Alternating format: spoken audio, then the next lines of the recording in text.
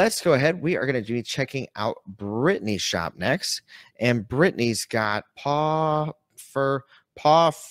Pet Treats. You're welcome, Geraldine. Pawfect Pet Treats, another star seller. Good to see. I like to see this, all my star sellers here. So let's see. We've got some peanut butter bacon jam thumbprint dog cookies. That's ridiculous. Those sound like something I would buy at a fancy coffee shop. Thumbprint, they probably not taste nearly as good though. I don't think these are going to be what I'm into. These are your best sellers. Okay, good. Look at, yeah, I can tell. I mean, they look great. You know, it's kind of funny. You sell something for a dog, but you want it to be looking so delicious that regular, you know, that I want to eat it myself. Let's see. So your first photo here, nice, shows it off. It's a little funky with the coloring. The lighting is overall it looks good, but this one looks good. These ones down here look really drab though, especially this guy. I don't even know if I would have these photos on here. So let's see, 24 items. And one thing I'll say, guys, is you to continually grow your shop, you just got to keep putting more and more products. And I would say this is definitely true for you, Brittany, where you got 24 items.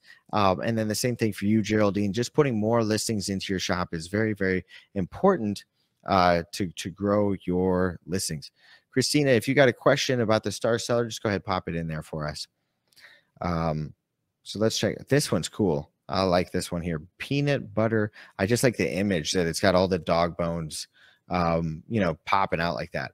So we got peanut butter, banana dog treats, peanut butter dog treats, banana dog treats, organic dog treats, artisan dog treats.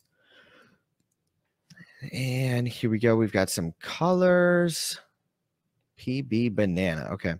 1 dozen, 2 dozen, 1 with a treat jar. So a few things on this one. This part I'm confused about because I see all of these different colors and I don't really know what you're showing me this for because I don't see anywhere to choose any colors.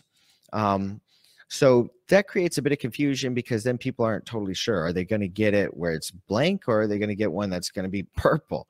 So maybe I think you need to add a section here where they can select their color if that's kind of the option that you're going for here. And peanut butter banana dog treats made to order with all natural ingredients. So I would give them, yeah, an option where they can choose their color. And then also a photo of the treat jar would be nice because I don't know what the treat jar looks like. I don't know how big it is. I don't know how many treats are going to fit. And I don't know how it latches, this, that. Yeah, there's just no information here about the treat jar. So I would like to see a photo of the treat jar as well on your listing. In September 9th, so that's a few weeks old. I would go ahead and put that, go ahead and renew this listing, as long as it's a good listing of yours that you like, and keep renewing it, keep pushing it.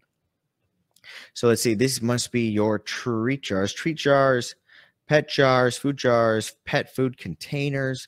We've got boy and girl. So a few things with this one. It looks like you've got 3 jars here. We got a blue, had me at woof, another blue, and then a pink one. I don't know which one's which though, because well, I'm guessing the girl is this pink one here, but you've got 2 for the boy. So I would do, what you should do is give them 3 options. You could do light blue, blue, and pink. And I would go ahead and show them. You could here, I'll show you on the membership site. We have a little video here that will show you how to connect your products to specific your images to a specific drop down. So let me show you this one right here. Etsy image variation selection guide. So this little video is real simple, Brittany, and it's going to show you how to. So when somebody clicks on girl, it will show them the girl product. When they click on boy, it will show them the boy product. However, I'd rename them to, light blue, blue, and pink, because otherwise they're not going to know which one they're getting when they select boy. And then for these photos right here, I think these would look a lot better if you put treats into them. because since they're transparent, you can see like this one is almost impossible to read. And then when you have got this background with wording on the back, it makes it even harder to read. So it's difficult to read. You know, you had me at woof when there's text on the wall behind it, and then there's, you know, nothing in the jar. So just putting some stuff in the jar would be good to have. And then Jackie's got a great question. What size is the jar? And I think that's good to know too. So once you work on those photos there, you can go ahead and come back to this listing, and then you can add in a photo of the pet jar, the treat jar. However, I think I probably just do one treat jar.